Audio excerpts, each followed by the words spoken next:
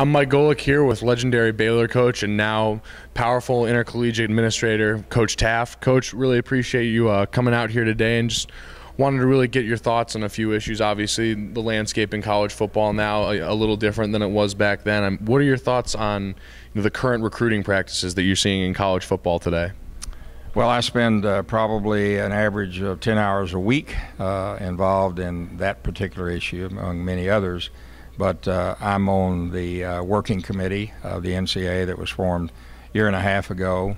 3 years ago, our association, the American Football Coach Association, went to the NCAA, sat down with them, particularly the enforcement group, and we wanted them to strengthen the penalties for violations in all areas, beginning with assistant coaches that are proven to have violated NCAA rules, that they should be suspended for no more than 2 games, but they should be suspended when they are found guilty. We've been doing that.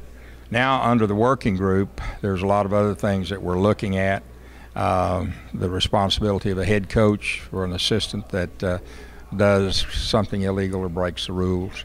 So there's a lot of things going on, and I am and our association, our board of trustees, are adamant that we not only strengthen the rules, strengthen the enforcement, the penalties, and then from our standpoint as the coaches, to make sure we're doing things the way that they should be done.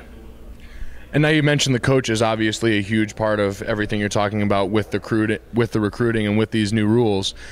Talk about what you feel like the coach's role is now, not just with football, but also as it extends beyond football with the young people they're coming in contact with. Well, I've coached for 37 years, and I've been running the association for a long, long time, and that's never changed. And the responsibility of anyone that has the opportunity to deal with children either in a public or private area have to be extremely committed. They have to study. They have to know what their curriculum or their game or their sport might be. They have to teach it emphatically. And then they have to set a pattern and then teach beyond the game, what's more than the game, how to live life and live it successfully. And it's a huge responsibility. That's never really changed. What has changed is the environment in coaching.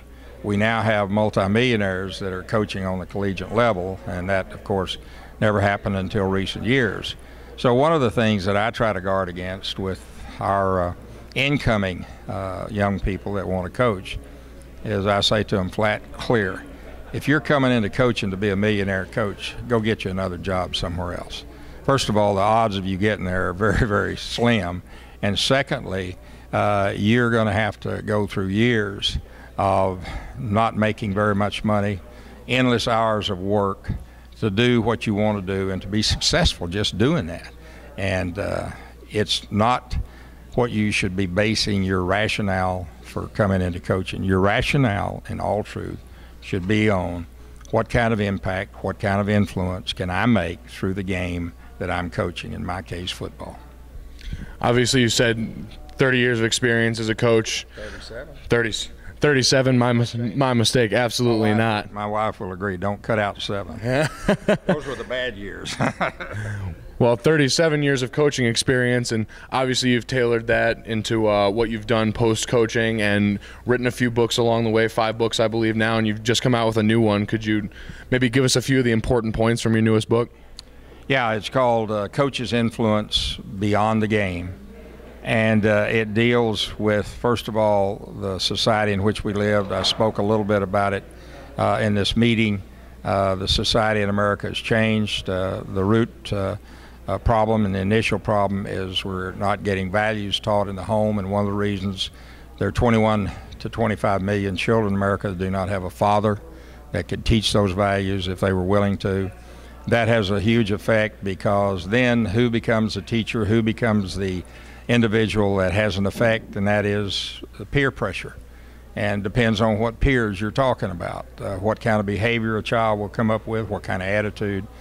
So this is a proven factor. It's a proven reality. And what we've also discovered is that there are very few colleges and universities that teach teachers or coaches how to deal with the real issues of life, and that is those social issues that they face. So this book is methodology for giving them preparation how to deal with the 32 social issues that we've discovered, but more than that, how to teach them to be successful in their own right.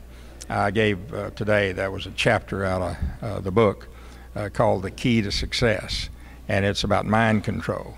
And you teach that to a child, then everything else will fall into place. Awesome. Well, Coach, we really appreciate your time, and we thank you for coming out here. And live from the Play Like a Champion Today conference here at Notre Dame, I'm Mike Golic with Coach Teaff.